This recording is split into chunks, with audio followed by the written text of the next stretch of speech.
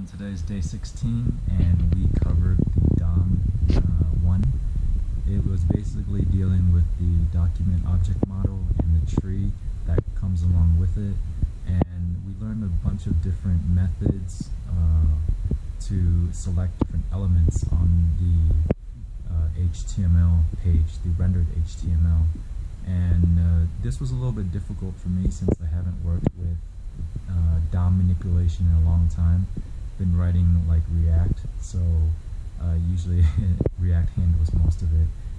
Also learned about HTML collections, NodeList, array, and then something new as well called DOMTokenList. I've never heard of that before until today, or maybe I have and just forgotten. And I really enjoyed the lesson today. It was really challenging, and the challenge itself was just basically selecting different elements and then putting styles and different things on them.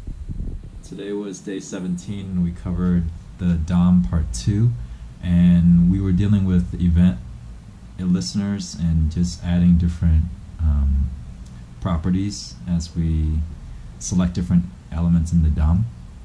And then we also played with a library called GSAP, which is GreenSock, and it helps you do really cool animations and everything.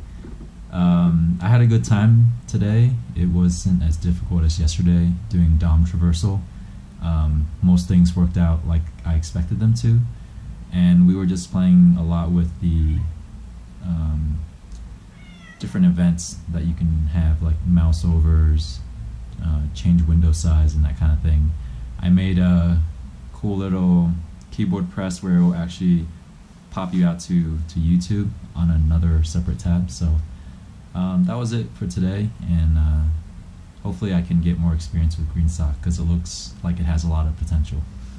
Alright, so that was day 18, and today we covered components part 1, and it wasn't too difficult today conceptually. If you are familiar with classes and just you're using different selectors to pick up DOM elements, it's not too bad. What's new in this lesson is basically having a little factory that churns out different elements for you. So say like you have a button and then you want to make other buttons as well. You would pop it into this class constructor, and then it would come out with these different properties on it as well. Like if you wanted to add an add event listener to each of them, that's what you would do.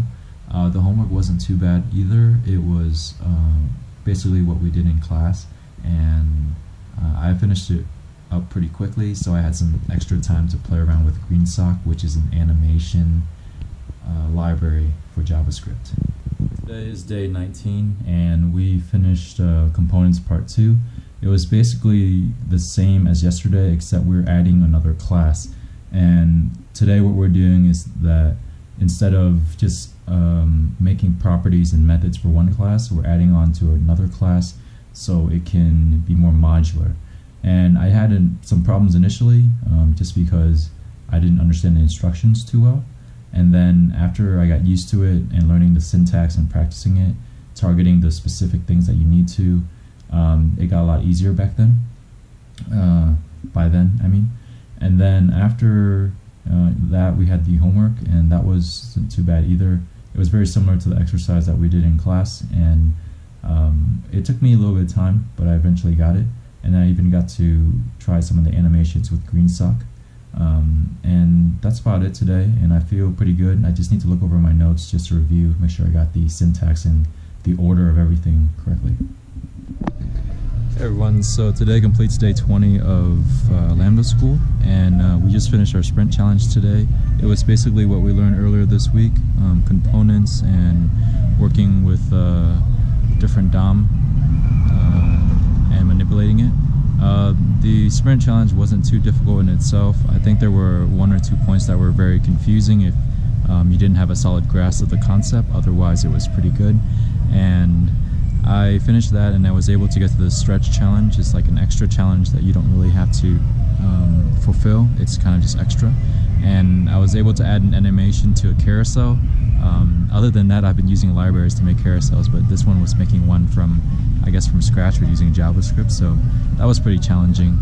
I got it to work, but Greenstock has this little weird behavior for some reason, so I'm gonna work on it some more here. And overall, it was a pretty good week, and I enjoyed learning this week. Looking forward to project week next week, where we'll have basically 3 or 4 days to basically build out a website, so that should be interesting.